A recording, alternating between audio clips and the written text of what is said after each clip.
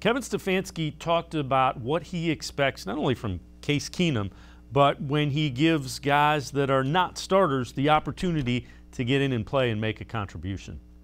I think the expectations for our positions don't change regardless of who's in there. So that we have expectations for the quarterback, how they play.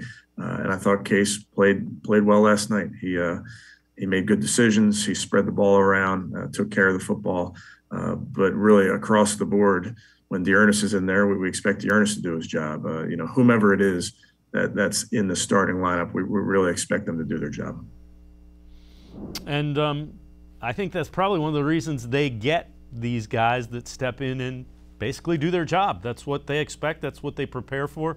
And they seem to have the ability and the right formula for getting guys ready to play when they haven't practiced a lot or aren't going to get a lot of reps.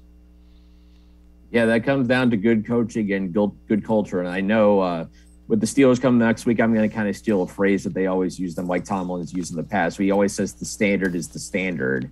When you talk about needing guys to step up, that, there's no excuses. You just go out there and do your job, essentially. And that's exactly what the Browns got last night. You're not going to get the same kind of performance from Case Keenum that you would get from Baker Mayfield. Same thing, you're not going to get Dearness Johnson. He's not going to rip off 50, 60-yard runs like Nick Chubb and Kareem Hunt are prone to do, but you just need them to be productive, to do their job, not worry about, trying to replace who they're replacing out there, but just be productive.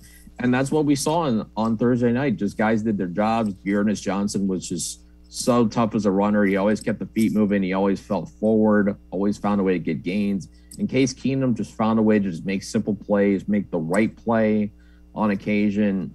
I mean, it was a tough night weather-wise. Obviously, that probably could have limited the offense just a little bit. But with Keenum, I think that's all you really can ask him to do is really just be efficient. Don't put the team in a bad position. He's a veteran guy. He and Kevin Stefanski know each other very well, of course. And Thursday night might have been an example of what I would be looking to expect from Case Keenum, as long as he holds down the fort for Baker.